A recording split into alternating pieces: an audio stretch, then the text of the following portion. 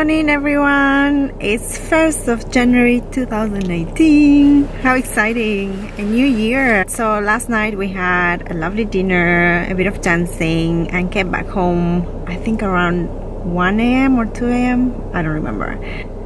Today we slept until noon.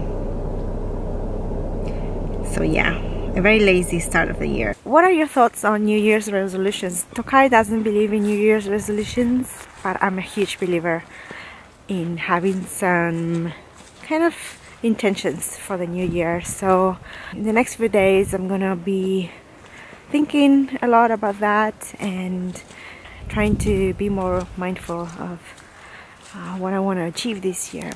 I really look forward to an amazing 2018, and it has started off wonderfully. We came to this beautiful lake near Oxford, and it's so peaceful here. There's no one. It's perfect.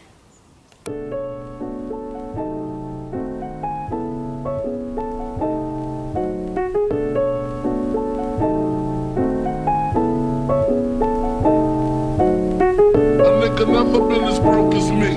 I like that. When I was young, I had 2 pair of leaves. Besides that, the pinstripes in the green. Hi everyone. We drove 45 minutes to this place called Hartwell House, and it's amazing. It has a church, a hotel and spa, and I hear that the afternoon tea is amazing here. We had a big breakfast, so I think we're just gonna have a coffee or tea, maybe some cake. We'll see. How was the drive? It's quite stressful. We have to give the car back today, and I had to drive in pretty heavy rain early in the morning. I'm not really comfortable, and all the roads obviously that lead to this tucked away hotels are all country roads, single lane, 60 miles an hour, and I'm a bit nervous driving on those because they're quite curvy as well, and lots of cars get stuck behind me and then try and overtake me. So to be honest, I'm creating a lot of danger on these roads in the UK over the last few weeks, I guess. Yeah, I think it'll be safer for everyone that I stop driving and go to the US finally and cause havoc there.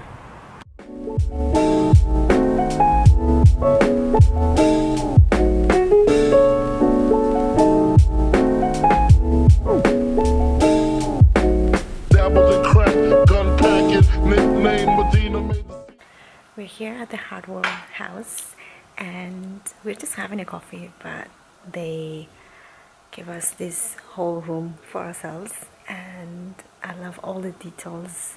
It has lovely artwork and everything very classic and old school.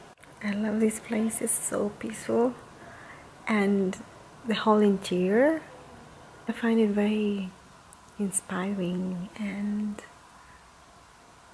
I don't know, being here is just boosts your creativity. I don't know if that makes any sense, but it's really, really charming. I love it.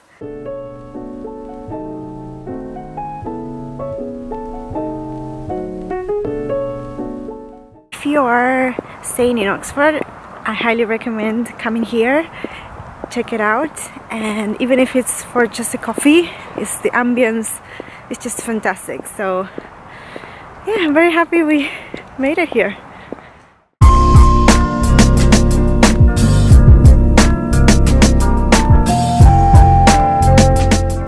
Today is our last day in the UK. Oh my god, it's been an amazing 2 weeks. We've seen so much of the countryside here. We spent really good quality time with our family, and honestly I'm a bit sad to leave. Life goes on. I'm very excited about our new journey in the US, but it's been such a great break to come here to the UK and relax a bit before the madness starts again. Right now we're at this manor house called Hughenden. Hughenden. I can't pronounce it. Hughenden. Houston? No. Houston. No. Houston.